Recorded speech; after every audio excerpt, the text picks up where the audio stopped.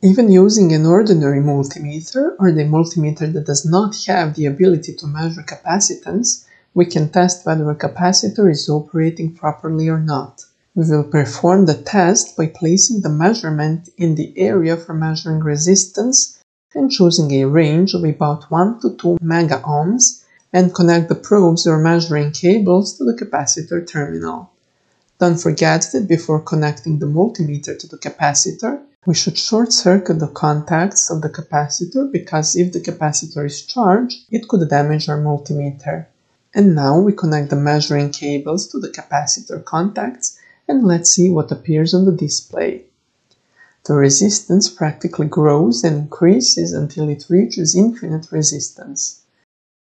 It is a process that instructs us that the capacitor is operating properly. Why did we get infinite resistance? We know that the capacitor in a DC current is actually an open circuit. The instrument is powered by a battery source of a direct current and it represents an interruption in that circuit. So, the process of increasing the resistance is the process of charging the capacitor. So, we can conclude that this capacitor is operating properly. We will also try this bigger capacitor, meaning a capacitor of higher capacitance. So, what we must never forget is to check that the capacitor is not charged. Wow!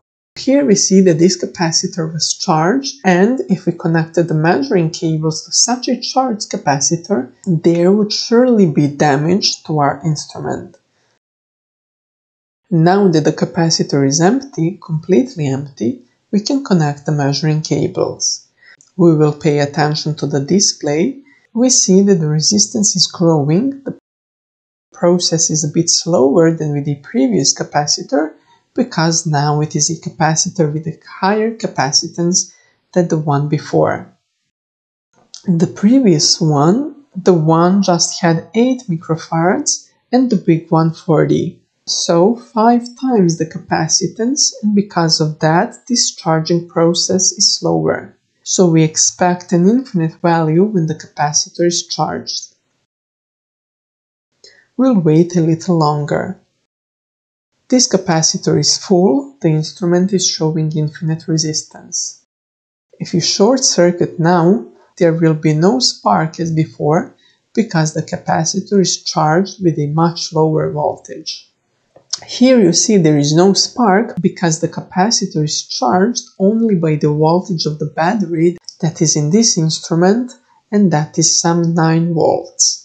A similar test can be performed with a multimeter with a moving coil. So let's take a look at that as well. Here is a multimeter with a moving coil.